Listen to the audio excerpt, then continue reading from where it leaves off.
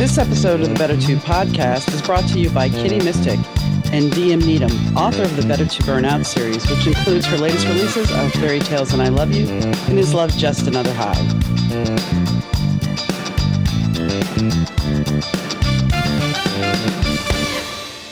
Hi, gang. Donna here. Thanks for tuning into the Better To podcast. Today's guest is Audrey Birnbaum. Audrey wrote a book which is actually kind of based on her father's diaries. It's called American Wolf, From Nazi Refugee to American Spy. And she tells us a little bit about her father's journey. And we also talk about the fact that sometimes we're forced into taking a break so we can deal with things in a better way than if we had to keep going. So enjoy. Hi, Audrey. How are you doing today? I'm wonderful, Donna. Thank you so much for having me.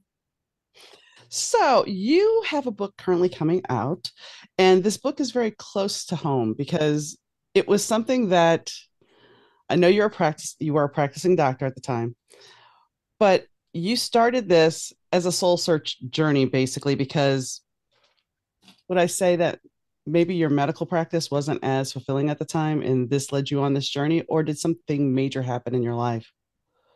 Well, Donna, it was a mixture of a few things. I actually found my medical practice to be incredibly fulfilling. I was practicing for over 30 years as a pediatric gastroenterologist, which is very hard to say, but I do my best.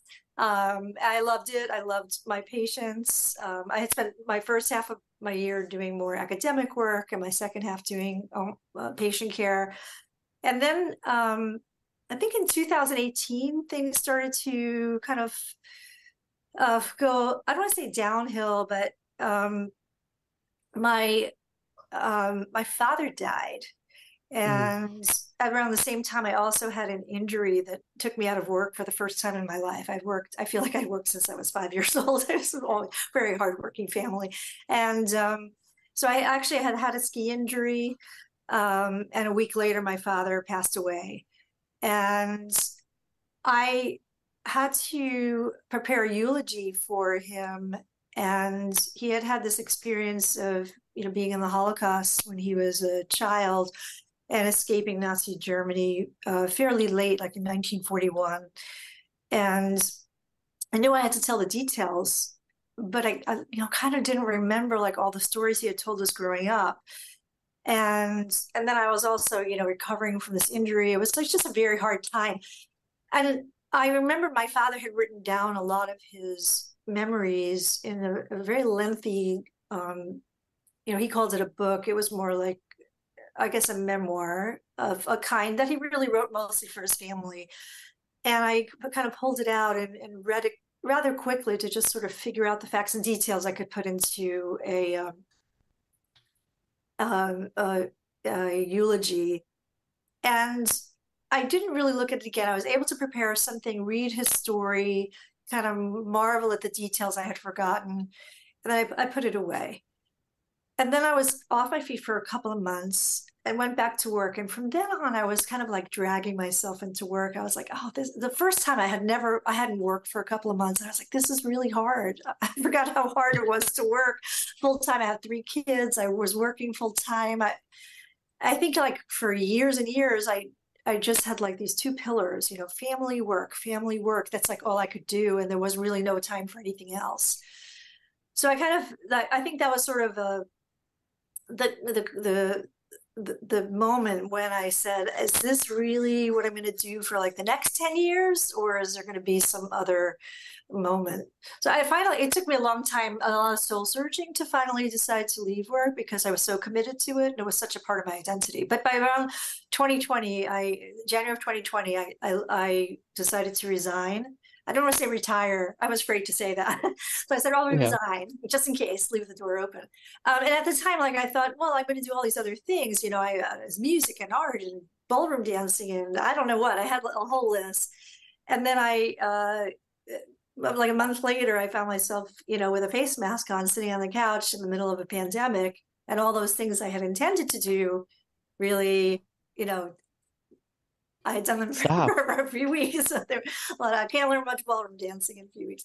But and then I said, it sort of all came back to me that I knew, back when I had read my father's book, I kind of knew in my heart, it had always been my plan. This story of my father's was so important. What he had been through was so fascinating, moving, emotional, and unique. I knew I was going to write it at some point so it could be shared with everybody. I knew it. I just had to give it some time, had to give myself some time. Right. And that's really what started this journey.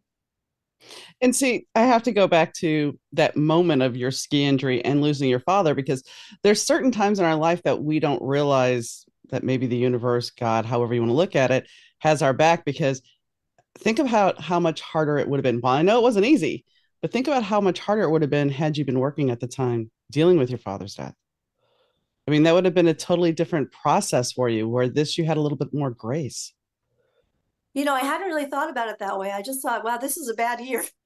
this is because I really was dragging myself, on crutches Mm-hmm. to a podium to give Right. eulogy. It all felt very overwhelming. It was dizzying, the whole experience. It just, my mind was not clear. It was like that craziness, with death, that sort of Mm-hmm. craziness, or we would say the year of magical thinking, Joan Didion would say. But it was yeah, there was a certain insanity to it where you're not processing. And yes, I think also in medicine, particularly, there's this sort of dragging yourself to work no matter what. Like, you feel like you can't take any time off. Your patients are waiting for you. How can you cancel a colonoscopy for a funeral? My goodness, Right. they've been waiting 6 weeks. They already took the prep.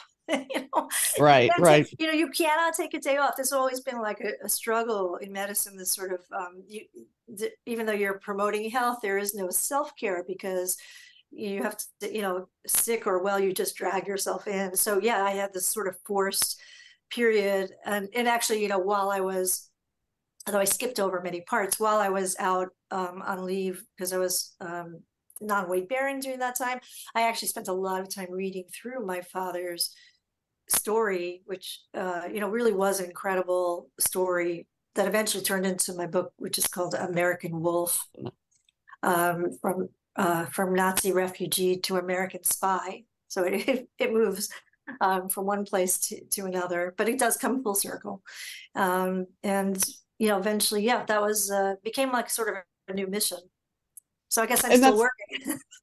well, you are. I mean, you just transformed your life, because I was in insurance as a claim supervisor, and I had identified with that job so much. And then I was taken out because of an injury.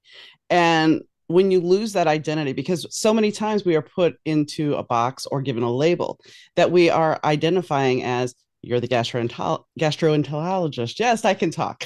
But that's what you identified as, and you identified as a mom, and you wore these hats, and this is who you were. And when you take yourself out of one of those boxes, you suddenly have to rediscover who you are, and that can be daunting, especially since you resigned not too far out from the pandemic. Because yeah, you had all these ideas and these dreams. For me personally, my life was transformed because my husband died in the middle of the pandemic.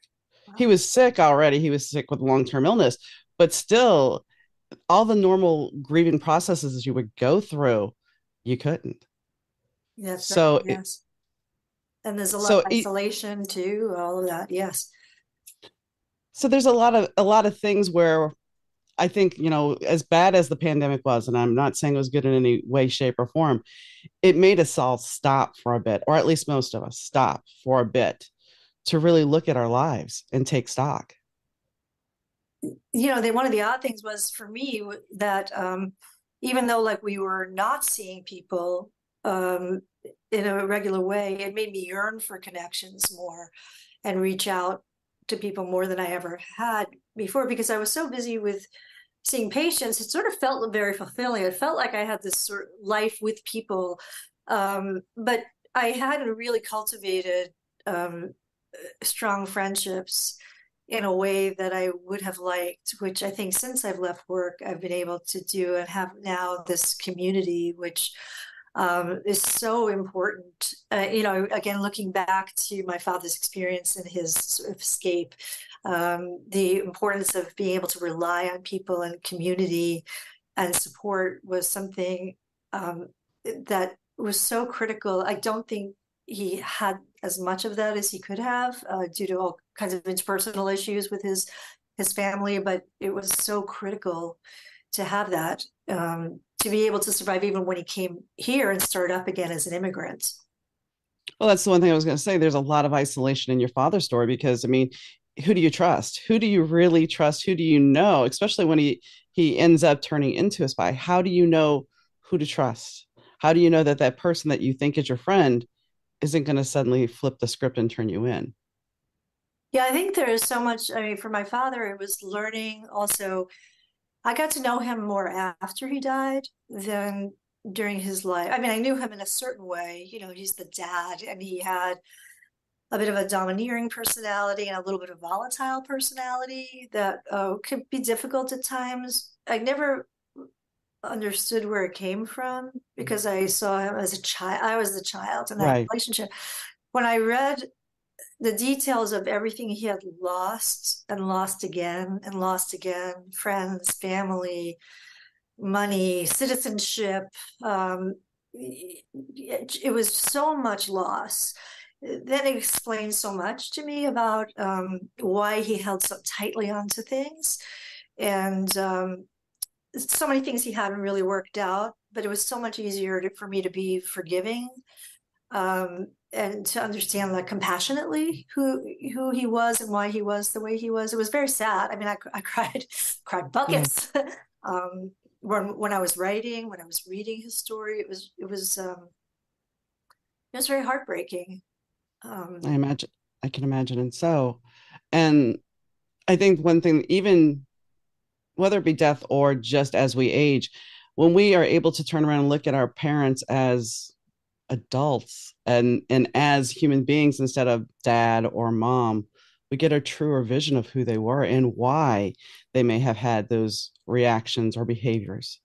And we can then look at them and forgive them with grace at that time. Absolutely. Absolutely. I mean, I think yeah, he had been forgiven, in the sense that Right, I didn't right, harbor any ill will or anger. I mean, I think once I had my own children, it was easy to forgive a parent for their flaws because, my goodness, we were all flawed parents. right. But I think that the true understanding, it just wasn't quite there. Um, so now I'm really excited. The book is already out on pre-order, and people who've read it seem to be relating to it really well. I've tried to add humor, not just it's not sad, it's not just all sad. It's it's got humor, it's got adventure and action. So I think it's but most importantly, I think it's still important to tell Holocaust stories too, because they're the first generation survivors are dwindling, and even us second generation survivors are retirees already. We're getting old. So and for the younger people to learn, they need to hear personal stories, not just statistics, to bring it home, make it feel I, real. I agree. I mean, I remember learning about the Holocaust in high school and thinking to myself, how could that ever happen? How could we ever get here? How did they ever get to that point? But then when I look at the world now, it's easy to see. Is And it? it's like Yeah. if we don't teach, if we don't show those human stories, and it's just all numbers that people are now saying are not true, which is BS, but that's beside the point. If we don't have the human emotion attached to teach the children or teach younger people that this is real, they're not going to learn, and we're doomed to repeat the same mistakes for a different reason. And that's a big thing that I think most people miss. They're not looking at, this is fact. This is something that really, really happened. And here are stories from people. Yeah, it feels, I mean, for us, it's recent, but for kids, 1938 to 45, it's an awfully long time ago. It's black and white. I write my books are set in the 80s, and I think it was, yeah, in 2020, 1980 was deemed historical fiction at that point. I know, 1980 was yesterday. I I know. was And I'm like, flooding 1980. What are you talking exactly. about? Exactly. I'm like, I was in high school in the 80s and you're telling me this is historical now. So but we don't realize that. We don't realize how much how much time has passed and how quickly it has passed. So for you to do this and share the stories, I think it's a good thing. And I think it's a wonderful way of honoring his memory, but also enlightening other people. Yeah, that's my main goal now is personal enlightenment and enlightening others. Still working on the personal enlightenment. That'll be a lifelong it's lesson, a, as we all know. it's a So yes. are you planning on going to possibly schools to talk about this I or do a am. TED talk? I Awesome. am. And then I also just I didn't realize, ignorant as I was, how little I we have no uniform curriculum in this country on Holocaust education, nor even a mandate in all our states that there even be a Holocaust education. And even in New York, there's no clear-cut curriculum. There's just a mandate that we should have an education, but what that is really, the last legislation was in 2022. It came to the floor of New York State and it said we should have a survey to study it.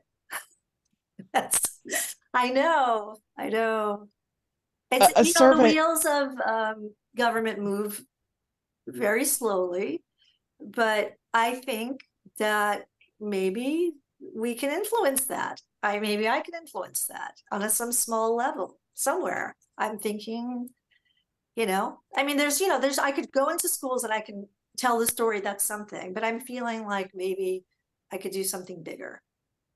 I would say so. I would think that if the old adage of if we don't learn from history, we are going to repeat. And we are going to repeat this if we do not pay attention. I mean, dare I say, look at the 1920s and look where we're at now, economic wise. We're not in the same place, but we are headed that way if we don't pay attention. And that's the only thing I mean by that. It's like, so as easy as it is to repeat this, we're already seeing this with certain gender issues. And I'm not trying to make this a political conversation because we're here to talk about your book, but there is similarities. And I really wish people would learn from our mistakes. Well, And human nature remains the mhm, same, and that's why we make the same mistakes. And mhm. so, that's, when we're bound to, but I think we can educate our way out of it. So I remain hopeful. I'm hopeful in young people. I think they just need to learn. They're basically young people. They start out innocent. They start out fair-minded, and I think It's the outside influences that push yes, their narrative. exactly. And that's the thing. As a teenager, myself personally, I decided to step out of my parents' views. I am nothing like either one of my parents as far as their views. And I still have to warn my dad. It's like, Dad, we're not going there. I'm not discussing this with you because otherwise, Otherwise, you it's can't have not worth it. Thanksgiving. No, Right? it's just like, it's not worth it. Let's just, you're my dad. That's it. That's as far as we're going to go. I forgive him for his beliefs. I forgive him for who he is. But the fact is, it is what it is. And I'm not going to change my views to mirror his.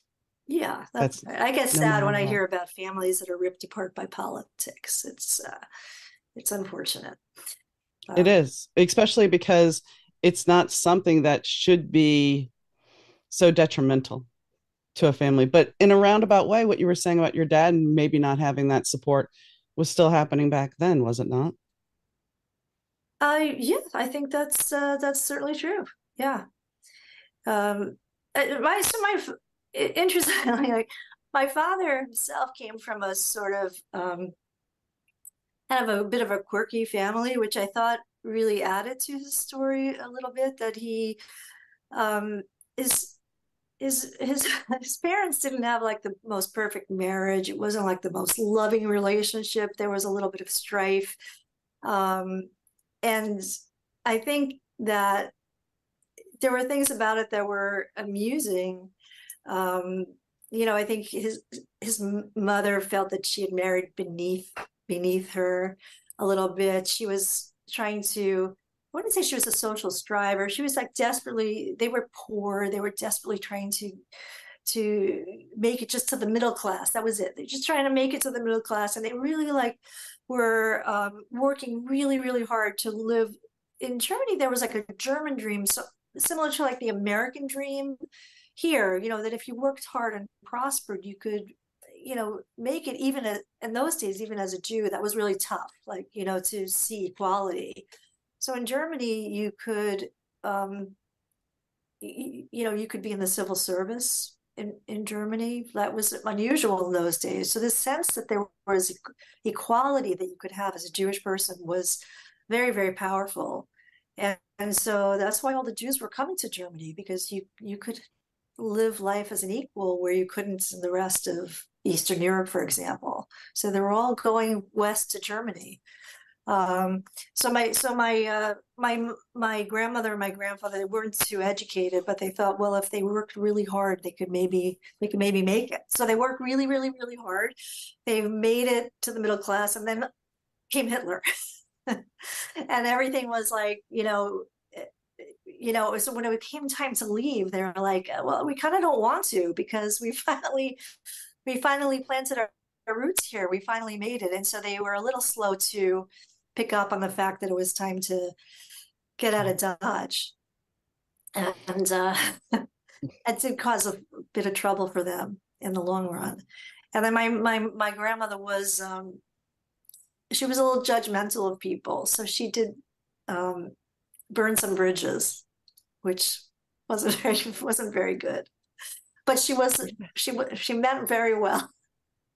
Of course she did. I mean, when you do this, she thought she was doing right by her, and she did. And a beating or two, well, discipline, good discipline. Back then, discipline, even up until I would say the 90s, discipline was a big thing. Old-fashioned discipline. I went to school in junior high. It was a Lutheran school. I am not Lutheran, but there was a paddle about yay big with 3 holes in it that, yeah, if you did something wrong, they could take it out on you. Different times. Yes, I don't think that would be allowed even in private school today, but maybe I'm wrong. Anyway, did it make you more resilient, Donna? What do you think? What do you think? Or just I never met the paddle. Okay. I kept my nose clean. I did not want to meet the paddle. Just the threat was enough to keep me in check. So yeah, not that I have not been stepped out of trouble before, but when a paddle was involved, there was not like that. No, sorry, no. Well, but that was the thing back then. I mean, it was. Times, yes. So, how did your father? And if you don't want to give it away because it's in the book, I understand. How did your father become a spy? Oh, so he, when he was in the height of the Cold War, I guess it was like just after the Korean War had ended, he entered the service, and because of his fluency in German, he ended up being stationed in East Germany and being part of the mission, which was a spying. Like every country had a mission, and they all did spying. And so he did so for the U.S. And did some, pretty dangerous missions, and would like photograph. I mean, they had it was like a James Bond. They had like the little cameras and the little microphones, and they took pictures of all the Russian subs and equipment, and I think it was the time that it was the first time that he felt really proud to be an American. Like he wore his uniform, like armor, because he'd gone back to Germany, and there was a sudden feeling of like, what about these Germans? Are they all Nazis? What are they going to do when they look at me? Are they going to see a Jew? Or are they going to, it was like a sudden shock to first go back. Like, he had wanted to go back because he had this homesickness, but at the same time, there was a great fear. And to go back as an American soldier, kind of assuaged that fear a bit. Um, and he also felt important. And he had grown up with tremendous insecurities. I mean, he came to this country, he was left back 2 years.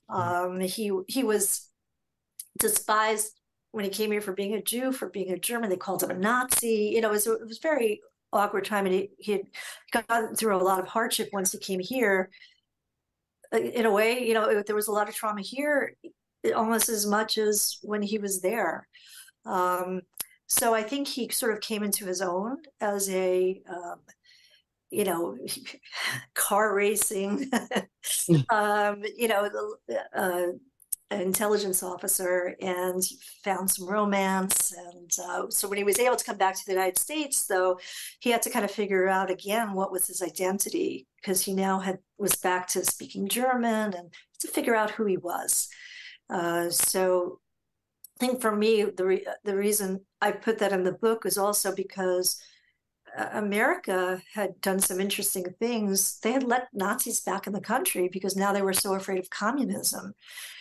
And so again, there's just a lot of confusion about what our relationship was to Germans, to Germany, to Nazis. It was like a full circle, created like a nice narrative arc. And for my father, for his whole identity, who he was as an American, a Jew, and a German. I think you bring up a good point, a very valid point that we never talk about, because, we always talk about America being this great melting pot. We don't talk about, it makes it seem like, oh, you just come over, we invite you in, and here, everything is wonderful for you. But the truth is, there's always some kind of stigma. You're always getting some kind of stigma.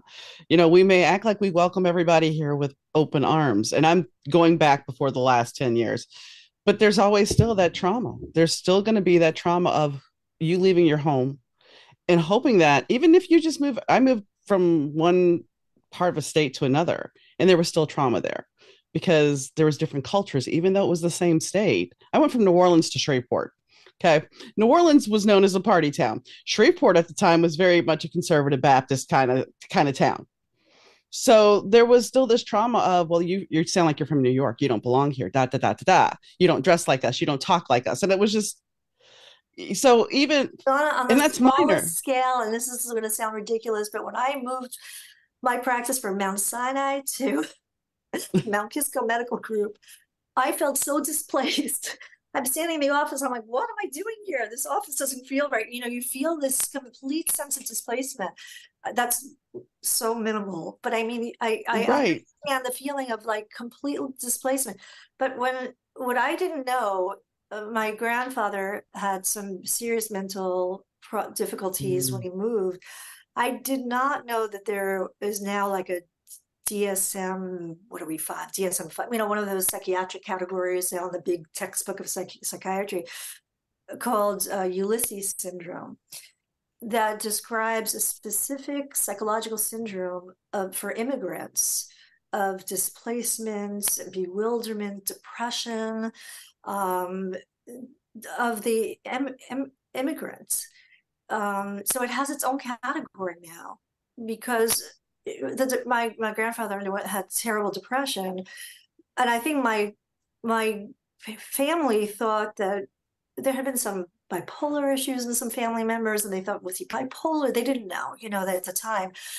But it really is something specific to the immigrant experience. You come here, you don't know the language, you don't have connections, you may not be living in a community where people speak your language.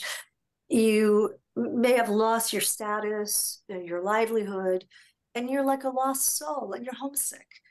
And I could see how even within a country moving, especially a country as large as America, or we have regional differences, you could feel exactly the same way. It's very disorienting. That's the word, disorienting.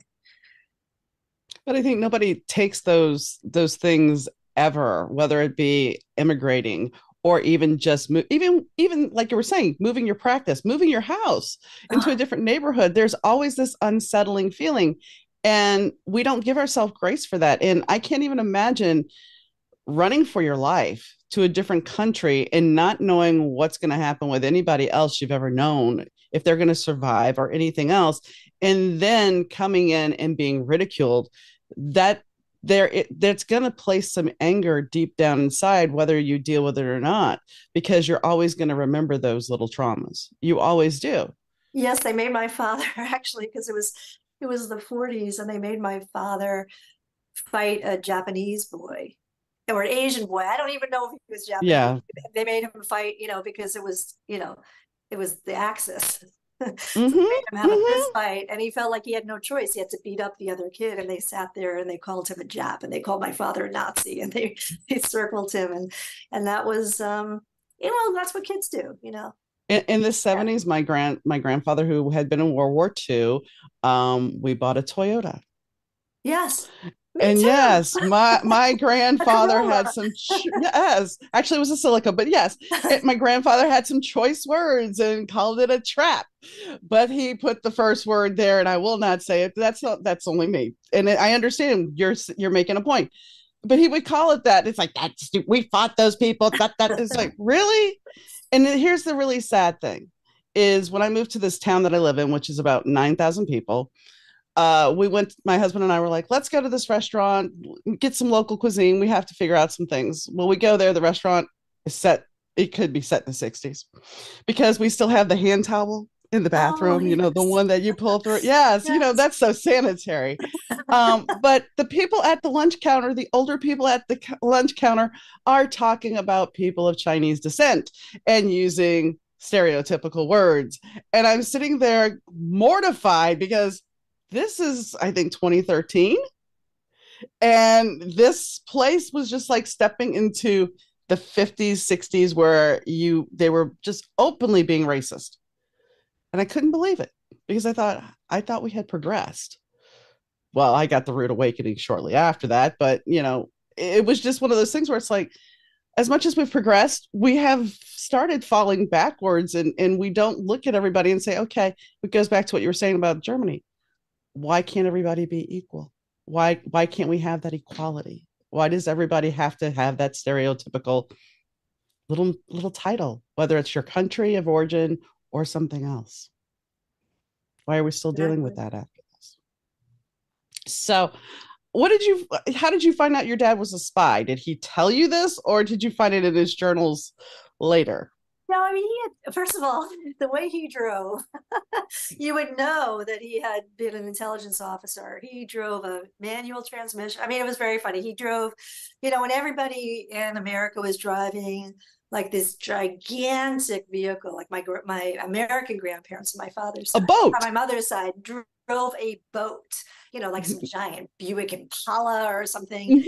And then my father would pull up our first car that I remember was called a Simca, which I think was French. Our second car was a Beetle.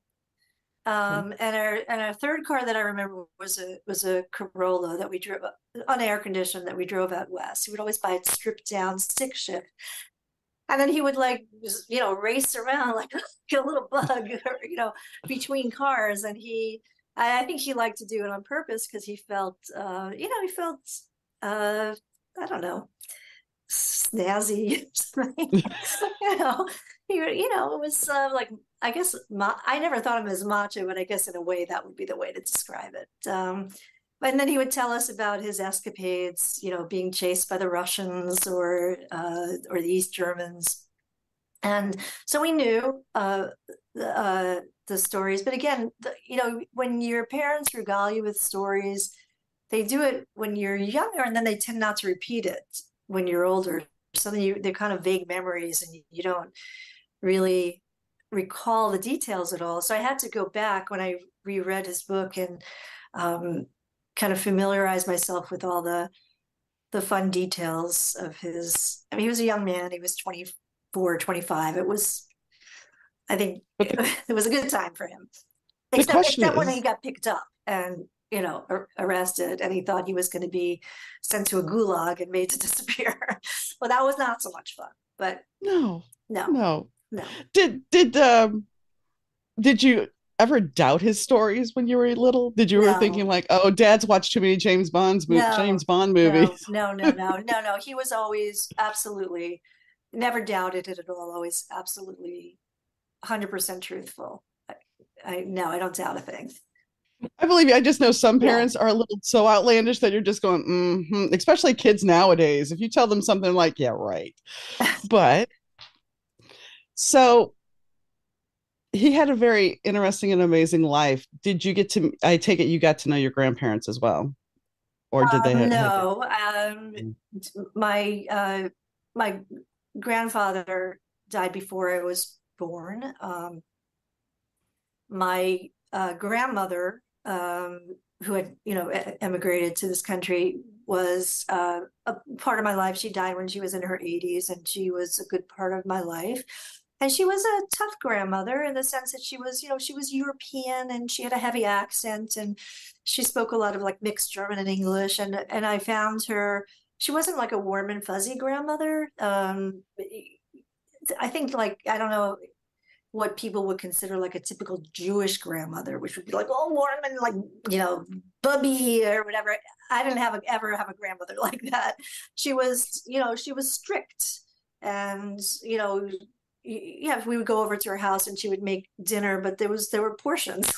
And I would come home yeah, and tell my parents I was still hungry. And that's a very German thing, by the way, to have like you have a specific portion and this is what you get and you don't ask for more and there are rules. It's really very German. They were more German than Jewish in their demeanor and behavior and their sensibilities, without doubt. And so we live very close to my grandmother and my father, and she argued in German. I absorbed some German somewhere in my head. I didn't know I knew it, but they didn't teach it to me, but it was in there somewhere. And but yeah, I felt like I knew her well enough that when I had to put dialogue in the book, it was it was easy. I knew it. I knew how to do it. I knew my aunt, um, who had a little bit of a different experience than my father. She was sent to England um, in 1939 because they were not allowed to have visas for all four of them to get out. They felt the consulate felt that there wasn't enough money to support all four of them here, so they had to figure out who to sacrifice. And so, but yes, in terms of and my although I did not know my grandfather, my father had described him well enough that I felt that I could portray him well. He was the goofier dreamer, not the disciplined worker. He was again, remember my grandmother thought she married beneath her because he wasn't so ambitious. mm-hmm. He wanted somebody who was going to try to make it. And he was like, I'll have a beer or two and discuss war stories with my friends at the bar. That wasn't, that wasn't a good work ethic for her. No, No, I mean, fun is not okay in my family. no. Leisure Well, is sloth. especially the way you described your grandmother, I can see that not being, I can see the eye roll quite a bit for her going, you need to get along with the program here and No, do but if it this. hadn't been for her, they never would have gotten out. She went to that consulate Console. day in and day out and day in. Where are our visas? Where are our visas? Not knowing that the American State Department was intentionally holding them up. I've heard stories about that. Yes, My, that's my well question documented. is, Yeah. have you thought about telling your aunt's story? Because I mean, that is a different component to it. So my aunt's story is in the book, and her story is fascinating as well because when my family was having difficulty getting to America and their visas weren't coming through, and the war had already started, they had a backup plan that involved marrying my aunt off to a Chinese engineering student who had been a boarder, BOARDER, in my father's uncle and aunt had an apartment nearby, and they had a boarder to help pay the rent, who was this Chinese engineering student. And he was very enamored of my father's sister, who was 9 years his elder. So she was a teenager. She was like 17. He was 34. And he made a proposal that he would get them visas to a northern Chinese province if and only if she would marry him. And eventually that is what happened. And then they thought they were going to leave for China through a ship that left from Genoa. And then Italy entered the war right before the ship left. And so the plans got dashed, but they were married already. The marriage took place in England. So she had her own very traumatic story, much of which I could not get all the details from. I only got from what my father knew, and I'm not sure he knew everything. It was a story I would have liked some more completion, but even her own children, my cousins who were alive and well, couldn't quite complete all the details with as much emotional content as I would have liked to give it. But yeah, her story is in and of itself quite incredible. So now that the book is up for pre-sale, and we'll talk about the title and everything, and the link's going to be in the bio, what is your next project? Besides getting ballroom dancing taken care of, if you haven't already. I've taken a couple of courses too. Yeah. And getting this in front of the government to get some kind of historic teaching in schools. What are your next plans for this? For this book? Well, or for in general, going forward with your author career.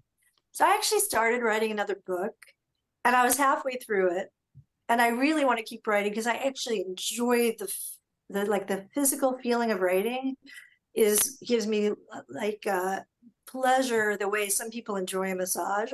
I don't like a massage because that requires relaxation. and then my mind is running about all these things I have to do. So who can enjoy a massage when you have so many things to do? It's terrible. But when I'm writing, my mind is in some peaceful place, not distracted by anything except I am in the book, literally, like I have entered the world of the book. So I started writing a novel. It has nothing to do with the Holocaust. It is a ensemble cast of people on a vacation, on a hiking trip together, people from all walks of life with all different personal situations. It's both comical and it's a little sinister. And I really enjoy it, but I've had to put it on hold a little bit because I didn't realize that marketing a book is a whole job unto itself. And I had to learn these things I didn't know how to do, like make a website and go on social media and do podcasts. And I learned how to make a website, which was fun. I like to learn new things. So it was fun, and I'm enjoying learning new things. And I guess I like being busy because, the upbringing. So I feel like I have a whole job. So the writing, of the other book, which is temporarily called The Climb, is on just a small hiatus, but I will get back to that as soon as I give this my entire heart and soul. Everybody thinks that writing is just writing. They don't realize everything else that goes into it. They just like, oh, you're a writer. Okay. Well, you're just writing a book. That's all. There's nothing else involved. Yeah, okay. It's been a learning experience, but great, all of it great. I mean, I really I think,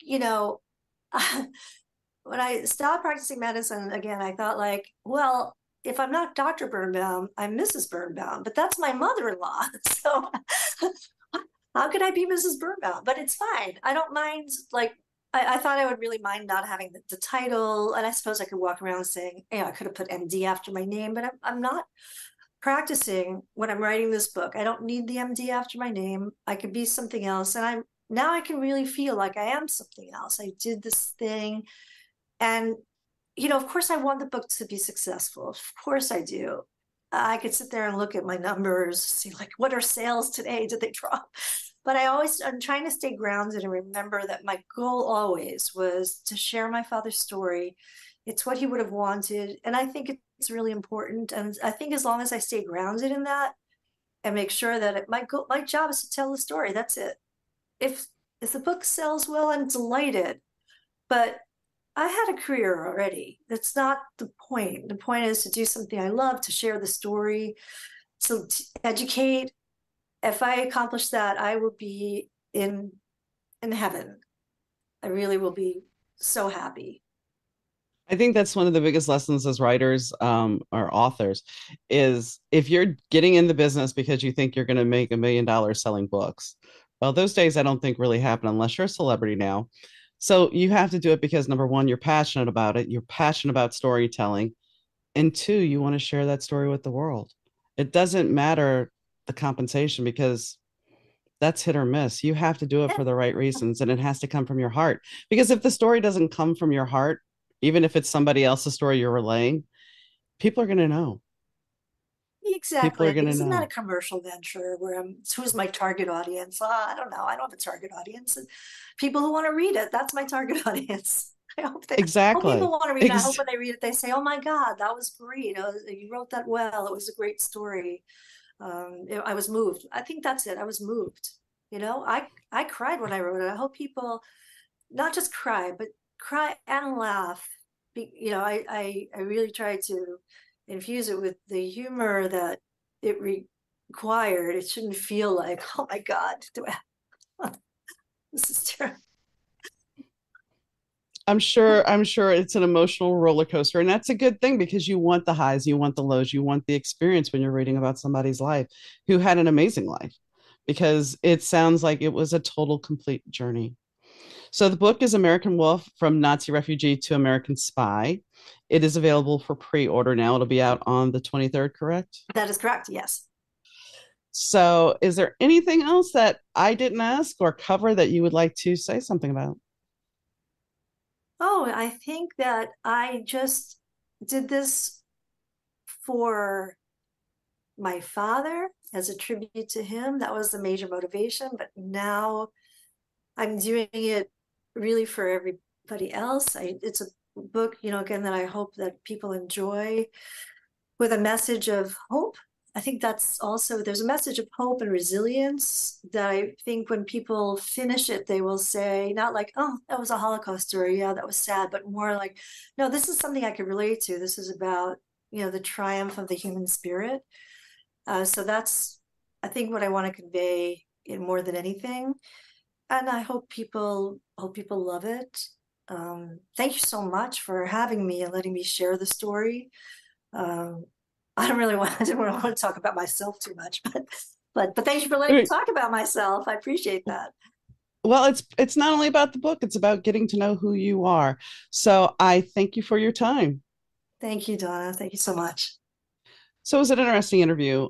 I think we touched upon what her dad did, and I think, I can understand the dad, with the spy car and driving around, weaving in and out. The funny thing is, my dad was an operator on a fire truck. And the one thing that I find amusing, he did not teach me how to drive. Neither one of my parents did. But what I find amusing is the fact that my dad would lecture me about speeding when the man would speed, and I know he would. But he was a fire truck operator. So, of course.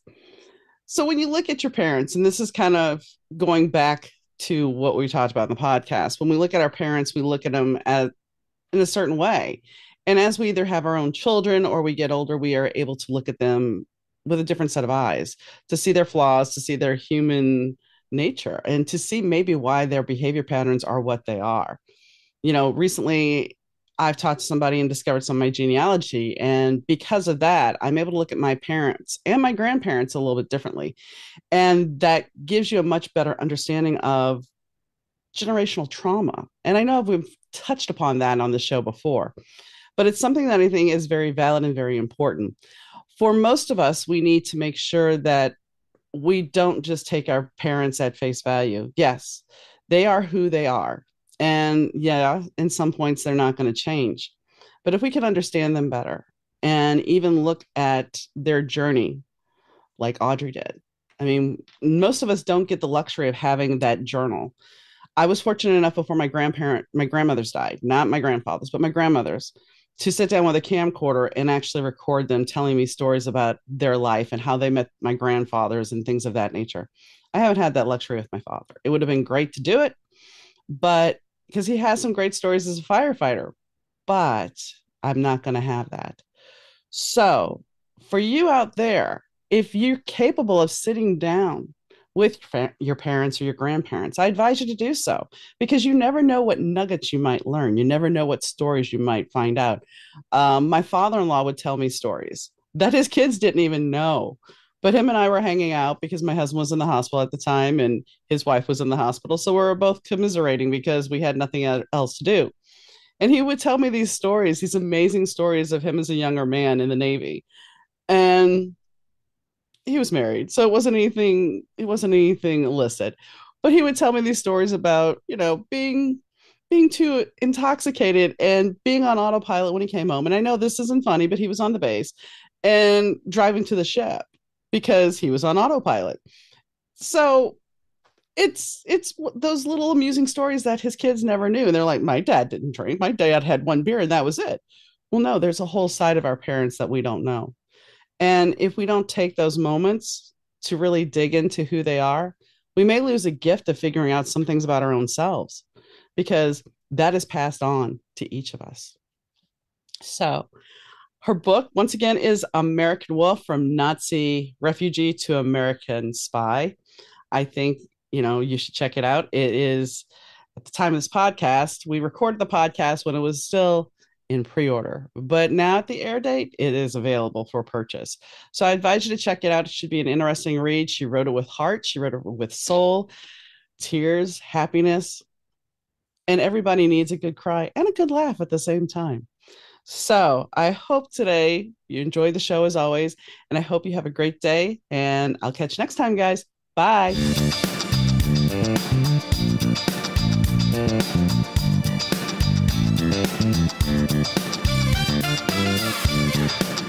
The Better 2 podcast is mixed, edited, and produced by Rich Zai of Third Ear Audio Productions.